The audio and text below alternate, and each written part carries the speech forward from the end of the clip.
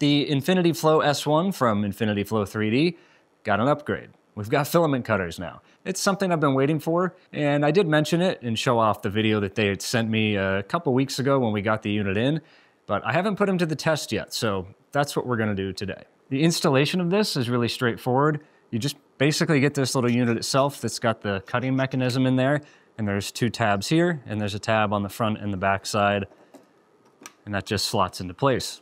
And then your filament gets loaded into there, just like that. So I've got maybe 100, 120 grams on this spool of Elegoo PLA, and then I just loaded up some random Overture PLA on the other side. Hopefully the print settings don't need changing too much. Usually I just run everything at the same setting for regular PLA, so we'll see how that goes. Now the reason these are nice is because when you run out of filament on an Elegoo spool, typically you've got this little piece that gets stuck in there. So what happens is either this tends to flop around, or you get this little nub here that as it's feeding it down through, ends up getting caught on the end of the PTFE tube. What this is supposed to do is sense tension, and this whole unit itself comes down and should cut the end of the filament off. So because you can never have too many bins, I figured I'd give this one a go. It's about 55 grams, and I swapped the spool that was on there for a slightly less filled spool. That way we're not running through a 3 or 4 hour print just to see the functionality of this cutter. So obviously one of the benefits to using a machine like this, or a system like this, aside from the fact that it automatically swaps filament from one roll to the next, you also don't have to reach around to the back side of the machine, where most printers have the filament holder on the back side. This just runs a PTFE tube into the normal connection slot on the back side of any machine, and then you're able to easily load and unload filament from this guy. So it's gonna take a minute or two to get this thing going. It's gonna go through its preheating and automatic bed leveling process, and we'll check back in periodically, especially once it gets closer to the spool running out.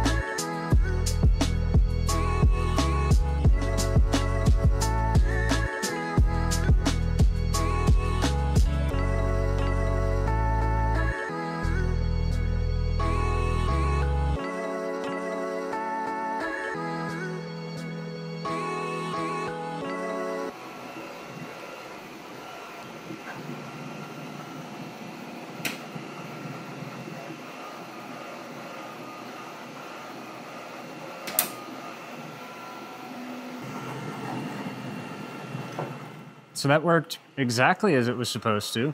It does lift up on these spools a little bit, but just the tension from this thing coming down on it released it just as it should. Now I don't know if we're gonna get to see the filament change over because we are at 94%, but I'm very happy with how that works. So basically after it cuts the filament here, there's still about 12 inches or so that has to run through this bottom PTFE tube up through into the back there where the splitter is, and then it should automatically kick over to this next spool. And just like that. Now, like I mentioned, we are at 95% complete, and there's still a fair amount of filament that has to run through the back PTFE tube all the way down into the extruder. So chances of this actually switching over to that green are very slim, but we'll keep an eye on it.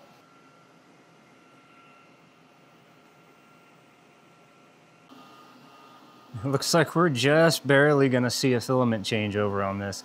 I just saw it enter the extruder head.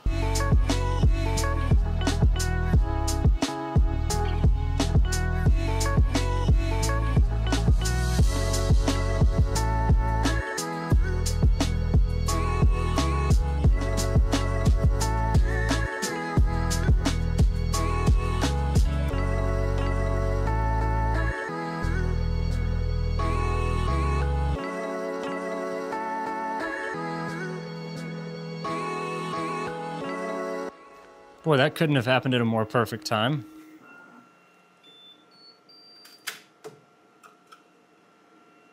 That looks pretty cool too. So you saw it there, real time, how the filament cutter works, and then also how the InfinityFlow system works as well.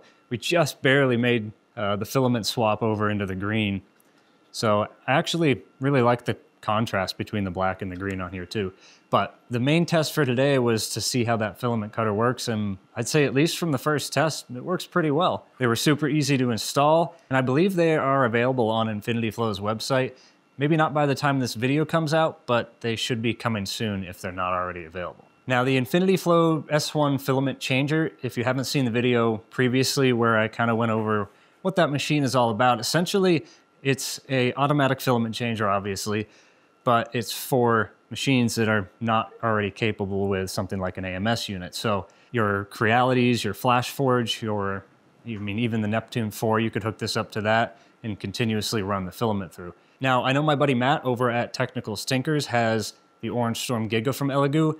I really think this machine is perfect for that size machine, just because of how big it is. This is the 3 kilogram version, so if I wanted to, I could load up 6 kilograms of filament onto this and just have it continuously cycle through. Now, I know with a machine like the Adventurer 5M from Flashforge, you're really not going to be running through 2 or 3 kilograms of filament, but it is really useful if you have 50 or 60 grams left on one color and you want to use up some old spools or, not waste your filament. But they do offer this in the 1 kilogram version, as well as the 3, like I have here, and then a 5 kilogram. So essentially 10 kilos of filament that you could stack up on there and continuously cycle through, which is super helpful for big machines like the Orange Storm Giga. So that's just a quick raw first look at the filament cutters on the InfinityFlow S1 from InfinityFlow 3D. When you order the InfinityFlow, they give you a number of options as to which machine you want to hook it up to. They sent over a couple different variations for the one they sent me, so I had connections for the A1 and A1 Mini, the Flashforge, and then just a regular PTFE tube coupler if you want to hook it up to machines like the Cheetah Plus 4 or the Neptune 4 Plus. If you think the InfinityFlow S1 will be a good addition to your print farm or your 3D printing setup, I have links down in the description below. And full disclosure, it is an affiliate link, so if you do make a purchase using that link, I get a little kickback. It doesn't cost you anything extra, it just helps to support me and the channel. Again, thank you to InfinityFlow 3D and their team over there for sending over the S1 filament changer. I've been putting it to use over the last couple of weeks here in the print farm, and it's been an awesome addition for running through some of my less than full spools. If you didn't catch the first video where we set up the InfinityFlow S1 and want to check that out, I've got it queued up for you right here.